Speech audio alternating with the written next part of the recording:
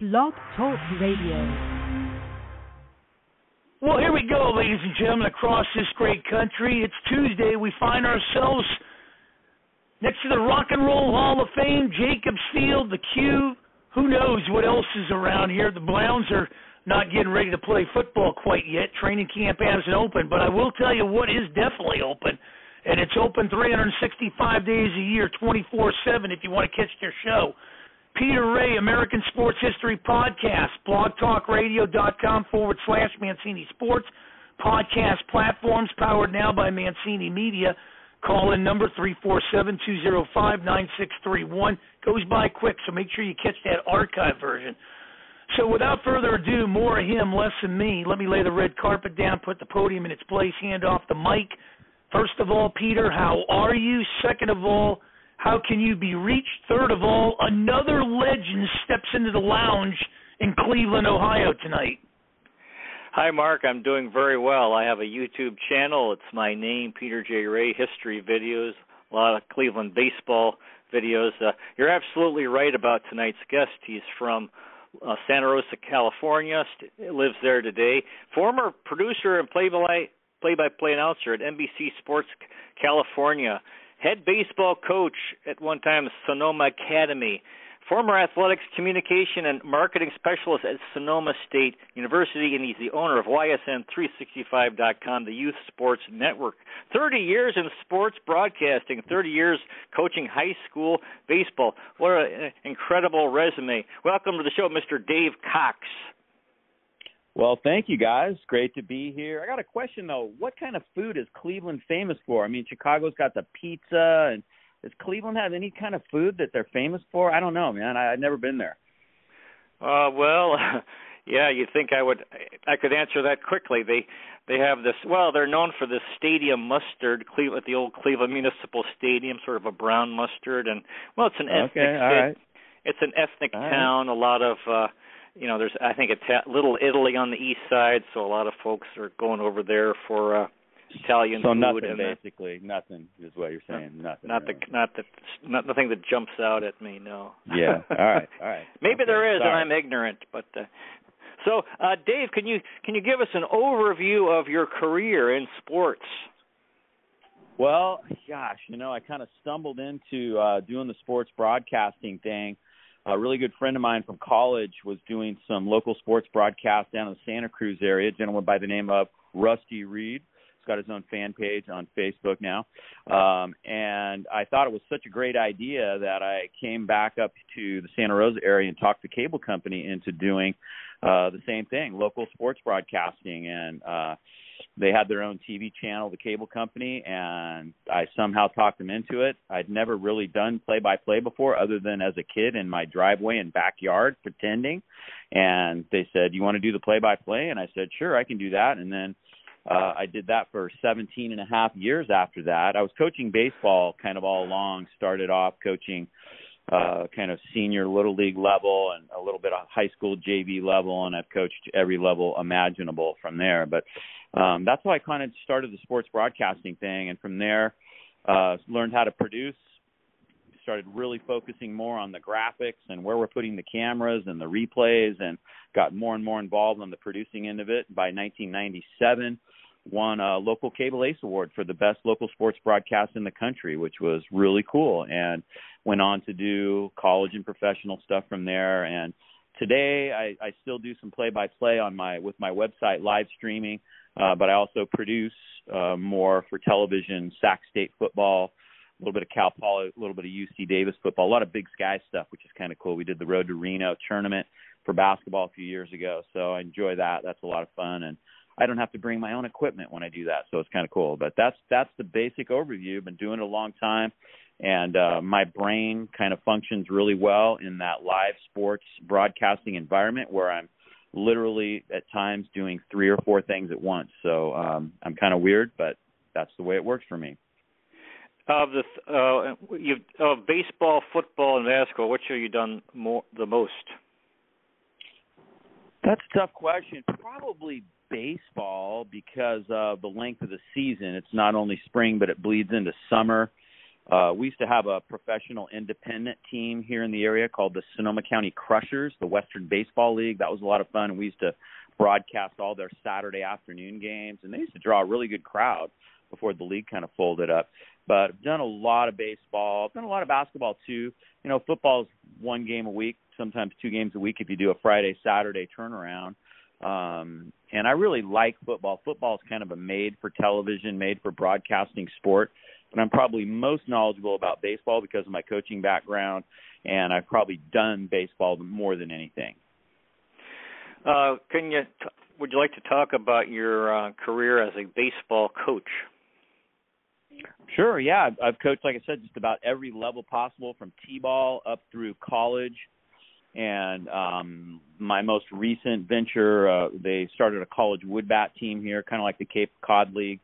There's the CCL team called the Hillsburg Prune Packers, and the team that I got involved with called the Santa Rosa Athletics. My son was playing, and I was going to supposedly just do the PA system, but then both of the coaches had personal issues and couldn't manage the team. And since I have a lot of coaching and managing experience, they kind of said, Dave, can you do it? And I did it, and we had a blast. Started off kind of rough because it was a brand new team, but by the end of the season, we were very competitive, and we were winning. And I think we just missed the playoffs that first year. The team is back this year after last year's COVID hiatus, and so I'm going to hopefully stream some of their games. Starting this week, we're going to try to do some games.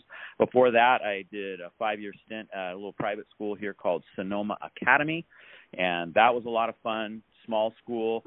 In a small school league. We had one team in particular that was a private school, St. Vincent, that was our big competition. We managed to beat them for the first time my first year. And in my second year, we went on a bizarre run of no-hitters. I had 3 really good arms and some other guys that could throw the ball over the plate too pretty well.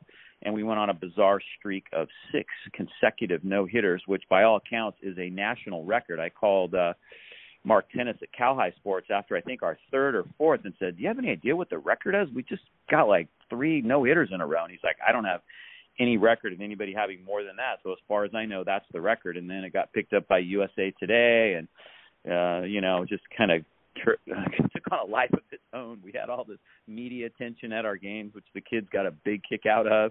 And that was fun. That was one of the funnest things I've experienced in my coaching career. It was bizarre, but it was fun. And how about your own baseball playing career? Well, I played at Cardinal Newman High School. I played a little bit of semi-pro after that. I went to Pepperdine University. I actually tried out for the team there, but I had no clue back in the late 70s how good Pepperdine University was. I thought I was going to be able to walk on no problem, kind of a small school, 2,200 undergrads. My freshman year, they went to the College World Series, so I was in a little bit over my head for my skill level, but I tried out, and I think I was probably pretty close. I was very good defensively. I was very fast. I could run a 4-flat home to first base. I was a switch hitter, but lacked a little bit of power in the bat. I was more of a singles kind of guy, get on base, but I was very good defensively, and I knew the game really well, which suited me really well as a coach. I kind of look back on how I interacted with my coaches and kind of realized that I was kind of always thinking about the deeper parts of the game. And I love baseball because of that. There's just so many. When you're managing and coaching a baseball game, there's a million decisions to make. Every pitch changes the situation slightly and where you're going to position the fielders and what pitch you're going to call, and I just love that. Again, my brain is very good at wrapping around multiple decisions all at once, and so I kind of need that stimulation. So, anyways, that's the short end of it right there. And have you changed over the years as a baseball coach? Yeah, I would say definitely. I really started off. I was a young man when I started coaching. I was 29 years old, and I was, I guess, what you would call kind of a player's coach. I was still young enough that the players kind of looked at me as a big brother, kind of, and I was pretty loosey-goosey with the way I ran the team. And I was always very competitive. I hate losing. I like to win, but I hate to lose. So I developed a knack for getting the team ready in terms of all the different situations that are possible and having them ready to conquer those situations and come out on top. And so I was always successful. We always won right off the bat. And coaching some senior Little League teams, the all-star teams I really liked because we had a really good all-star group. in the area that I coached at Rankin Valley. We went deep. We made it all the way to the divisional tournament a few times, which is basically like the state championship, which is one step away from Western Regionals. And we got that deep into it several times. And so I always enjoyed that, but later in my career, I would say as I got older, I became a little bit different. I always still try to make it fun and relate to the kids as best as possible, but the further you get into it, the more you know about the game and the more action you need to take in terms of how you run your practices and getting the team ready. And there's a lot less goofing around and having, downtime. It's just all business for me. And I like to, and I always tell the kids, this is the work that's going to pay off because you're going to be ready for every possible situation when we have our first game. And that's always the challenge. You have X amount of practices before your first game, and you got to get them ready for all the different situations. And there's really almost an infinite number of different situations that arise in the course of a baseball game. But you do your best to get them ready for every situation so that they feel confident in those situations. And that's always been kind of my approach. How about the different types of pitches? Did you know how to throw them and help the pitchers with curveballs? Yeah, I really did. I taught myself how to pitch a little bit. My grandfather, who played back in the early 1900s, used to play catch with me in the front yard, and he taught me how to throw a curveball. And he talked a little bit about he played at Oddfellows Park in San Francisco, and he was a pitcher. And I never had a super strong arm, so I had to learn. I started throwing curves and junk when I was like 10, 11 years old. And I always was very good at determining what pitch to throw to the hitter by the way he stood, by what I'd thrown next. And so my poor catchers, I literally had like 7 pitches. And so I remember this one guy that caught me a lot in Little League and in Senior Little League, Paul Bartholow, man. I had all these pitches, and I don't know if he knew what was going on, because I would shake him off. I called my own pitches. I was shaking him off. 5. Yeah, let's go with 5. And so I had I was pretty good at it, and so I learned a lot more. There's a baseball coaching book by the great Ron Polk, who was at Mississippi State, and it's like the Bible of coaching as far as I'm concerned. I love that book, and I read that thing cover to cover. And when I got into more competitive, higher level coaching, and there was, particularly the slider, which is kind of the bread and butter pitch that I taught all my pitchers, and I kind of teach a hybrid of that, which is more of a cutter, which is what I taught my son to throw. And he, played all the way up a little bit of college baseball through high school and college wood bat, and had great success with. He mastered that pitch probably better than any kid I've ever coached, which was great because I sat on the bucket in the front yard with him a lot, teaching him how to throw that little cutter because it's easy on the arm. It's very deceptive to the batter, but that's kind of how it grew and transformed. And I love calling pitches. That whole aspect of the game is really, what I think is the most fun, that pitcher-catcher relationship that I have, and knowing when to waste a pitch and how to set a batter up for the next pitch. And I like to call the pitches because if there's a mistake and the kid hits a double off the fence, it's on me because I called the pitch. And my catchers, if they get developed to the point where they can call their own, I let them call their own. But I always ask, do you want me to call them or do you want to call them yourself? And they always, most of the time, will say, you call them, coach. You're really good at you call them, So I know there's different philosophies on that, but, I think it's one of the aspects of the game where I can help the team win. And so, I'll do it if the kids want me to, and they usually do. On your teams, have you had your players steal home very often? Well, yeah, I have had that happen occasionally. In Little League, I had a kid that was like bigger and faster than everybody else, and he used to steal home. He kind of had the green light when it was kind of dirty pool. I when I look back on it, but again, I'm really competitive, and he used to take off when the catcher would throw the ball back to the pitcher. He would take off for home plate, and he would make it about 85% of the times. He was just bigger and faster than the rest of the kids, and used to drive the other teams crazy. But that was. But I love that. If a kid's going out of the windup and he's not paying attention, I will try to take advantage of that. I always, running the bases, that aspect of the game, to me is another area where I really focus a lot of attention on. I like to steal bases. I like to teach my teams how to get a jump against a lefty, against a righty. Is he giving you one look? Is he going out of the windup and not paying attention to you? In contrast, on defense, I work a lot on holding runners on on throwing runners out. We spend a ton of time on what I call steal defense, defending the steal, and I make sure my pitchers give my catcher a chance. I pitch out a lot. You know, most in high school, I don't see a lot of teams pitching out, but I will use the pitch out on a regular basis, if nothing else, to let the other coach know that I'm not going to let you just steal on me. We're going to pitch out even if they're not going, and that puts that in his mind. But it also gives my catcher a really good chance if I do get it right and they are stealing. And I put pressure on my catcher. If I call the pitch out and the guy's going, I expect you to throw him out. You know, that's, you know, I got it right, and I'm giving you every opportunity. So you need to throw that guy out, you know. And I had one catcher, a young man by the name of Oscar McCauley, who, you know, became like a son to me because he caught for me for 4 years, freshman all the way through senior year. And he got to the point by his senior year where he was throwing out about 40% of would-be base stealers. So that was good stuff. So if we can win that battle and we can steal way more bases than our opponent, we got a pretty good chance of winning most games. You know, you hear people complain about baseball announcers who start talking about all kinds of different things, sort of extraneous to the show. And, of course, there is a lot of time in baseball.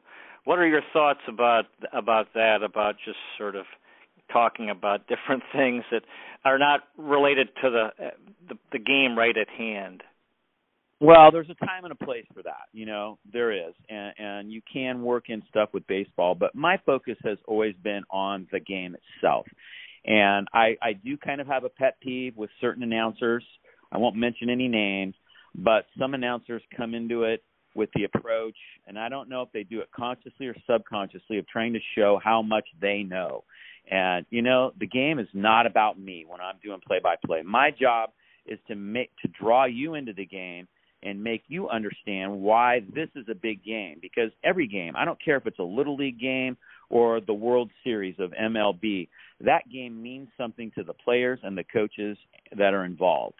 And my job is to figure out how to get you to buy into that and make you want to watch the game because you care about the outcome of the game. So my philosophy on play-by-play has always been to focus on the game and try to enhance the moment and the situation and point that out to the viewer. Why is this a big pitch? It's 3-2 with the bases loaded with 2 outs, and the runners are going to be moving, and it's why is this a big deal right now? And this team's down by 2 runs, and so that's my thought on it.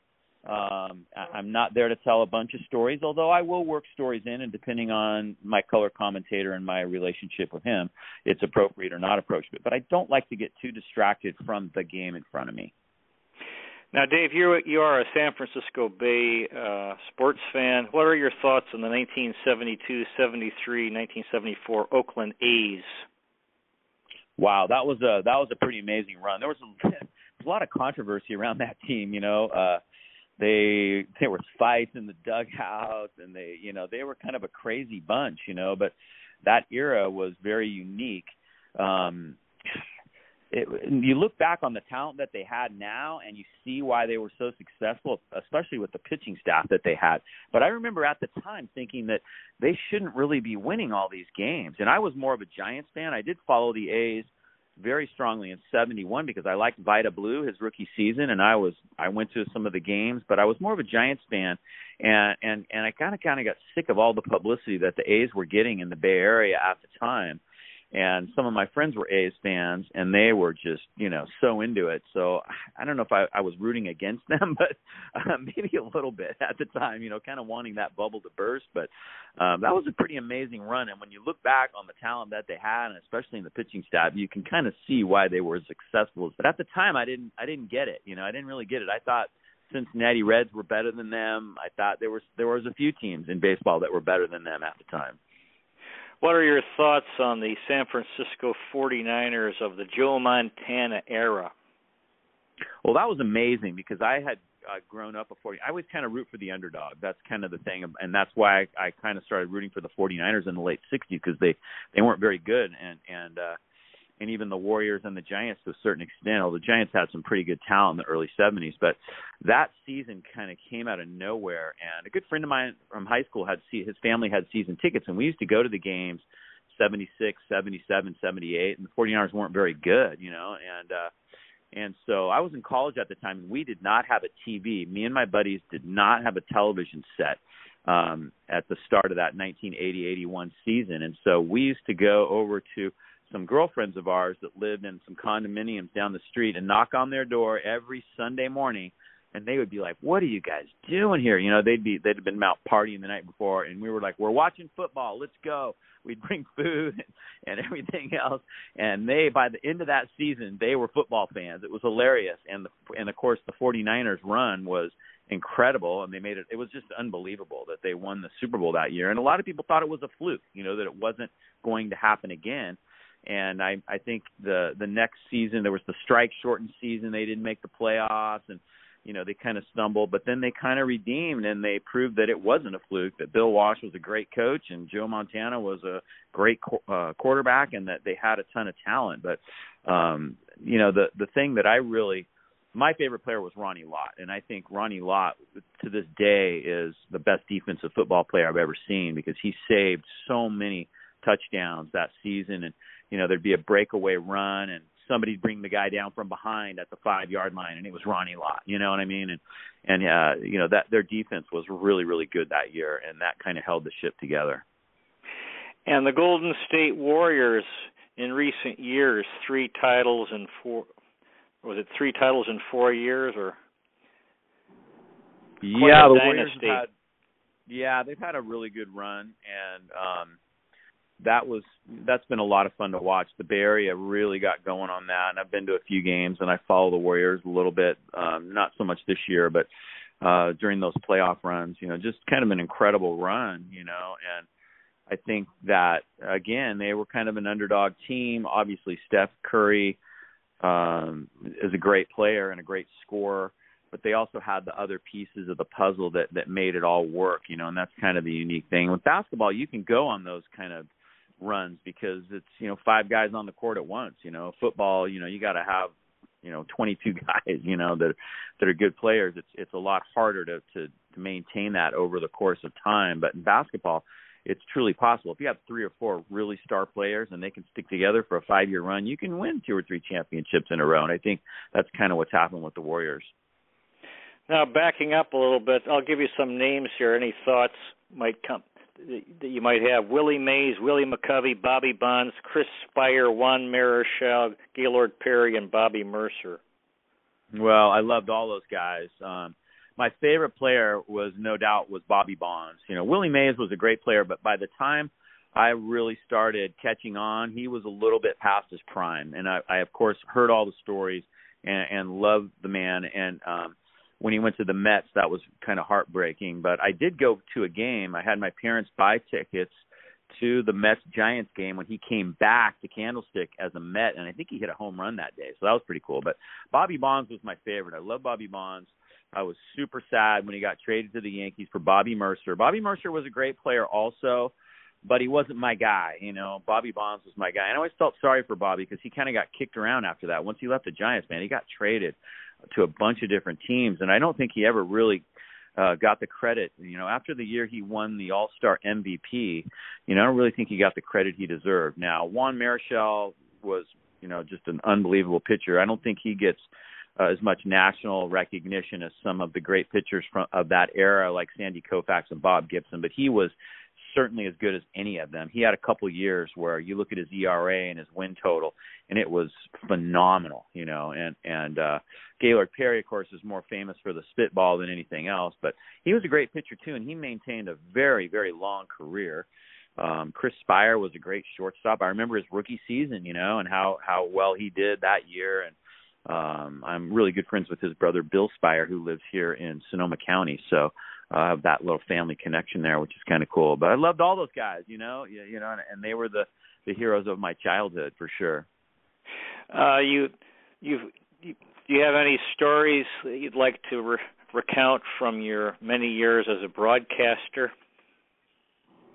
Well, you know, I've done a lot of games. I have a catalog of over 1,000 games. I lost track. You know, I've probably done closer to 1,500 now that I've been doing my website. But you know, I've done, like I said, a lot of different levels of play. You know, college, high school, whatever. But some of the stuff that really stands out, I did Tom Brady, when he was in high school at Sarah High School, they played Cardinal Newman up here in Santa Rosa. I believe it was 94, maybe 95, and that was, one of those games you don't really think much about. And I go back and I've listened to some of the play-by-play, and we were talking about him. Yeah, he's being recruited by Michigan. He's pretty good. He had the size, and he had a good season that year, but, that was all we knew at the time. Who knew he was going to go on to be, the greatest of all time or whatever, but, so that's probably one of the most famous games, and that highlights of that game have been seen on YouTube. It's had millions of hits. They've been used on the Super Bowl. It gets recycled, and I've got the entire game in my garage,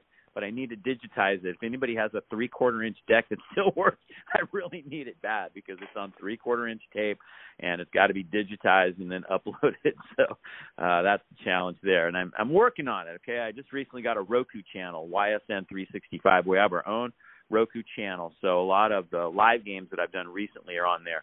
But my goal is to get some of those older games, those archive games.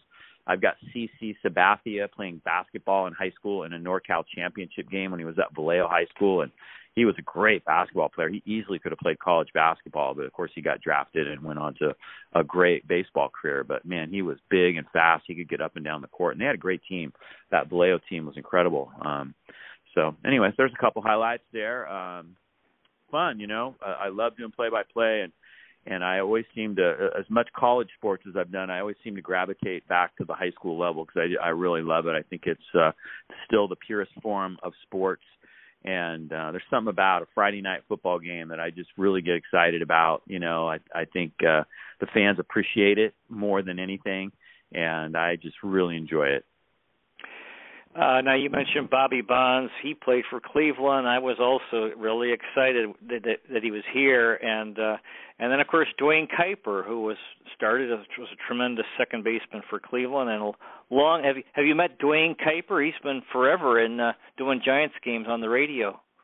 I don't think I've ever met Duane. I've met Krukow a couple times. I was doing a podcast a few years ago called Major League Clubhouse, and we would go down to the Wednesday afternoon games. And I don't think I've ever met Duane in person. I'm trying to remember, maybe somewhere along the line, but definitely met Krukow. He's a great guy. I love his style.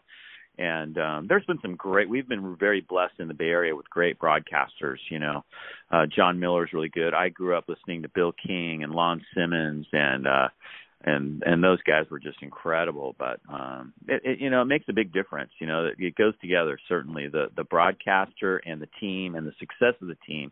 And like I said, I think that's what makes local sports the best, in my opinion. The San Francisco Giants in 2010, 2012, and 2014. Yeah, the even year run, that was pretty amazing. Some great stuff. There's still a few guys around from those teams. Buster Posey's still there, and Brandon Belt. I can't remember when Crawford came aboard, Brandon Crawford, but those are kind of the last three guys from that era. The pitching staff's all different now, but they had some great pitching, and I really like Tim Lincecum was amazing. I was there the day he threw his last no hitter. We were doing the podcast that day, and that was an incredible day. You never know what's going to happen, right? When you go to a baseball game, and when you see a major league no hitter, it's kind of surreal when it unfolds like that. But those 3 seasons were pretty incredible, pretty unbelievable. As long as I had been alive, the Giants had never won the World Series. And my good friend of mine, who's no longer with us, was a Yankees fan, and so he kind of sensed when we had it in the bag and called me and congratulated me because he had experienced several of those, and so that was very special for me. Yeah, it's funny because you have these teams they don't win, they've never won a World Series, and the years pass, and I remember I used to enjoy the Charlie Brown comic about the 62 World Series where they were so close, where he's complaining about why couldn't Willie McCovey have hit the ball a few feet either way. But yeah, right. Anyway, and then they finally win in 2010, and then all of a sudden it's like, wow, we can do it. And that seems to lead to more, like with Boston Red Sox, same thing. So I think that's interesting how the first one seems to be the toughest. And then you think, okay, we can do it, and then a couple more come. Yeah, that is kind of amazing, isn't it? It's like you get rid of that jinx finally, and it seems so impossible, growing up. It just seems like they're never going to win a World Series, and then when they do, it's like, wow, okay, we did that. Well, the time has flown by. Our guest has been Dave Cox, 30 years in sports broadcasting. What an incredible career you've had. Do you have any final words for our audience? No, just I appreciate you guys having me on, and I'll keep trying to figure out what the best food in Cleveland, Ohio is. Shout out to my good friend Tom Adams from Pepperdine University, who's a big-time Cleveland Browns fan and still hanging in the area. So, thanks for having me on, and look forward to maybe we'll cross paths again someday.